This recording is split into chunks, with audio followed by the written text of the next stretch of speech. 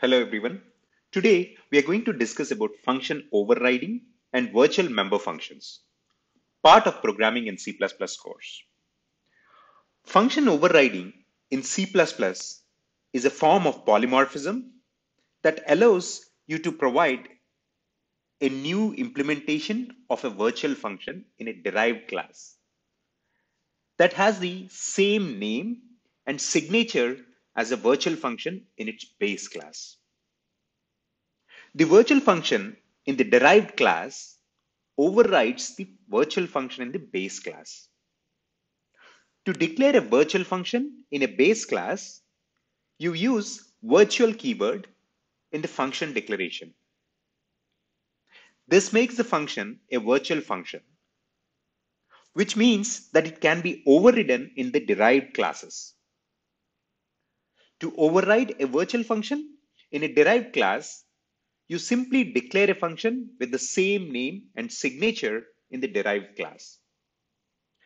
Here is an example of a function overriding in C++. In this example, the shape class is the base class for a class hierarchy that represents different types of shapes.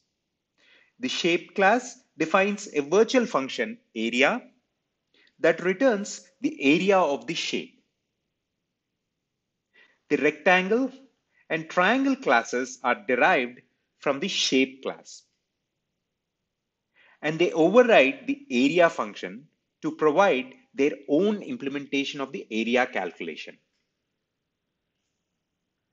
The main function creates an array of pointers to shape objects and stores pointers to rectangle and triangle objects in the array.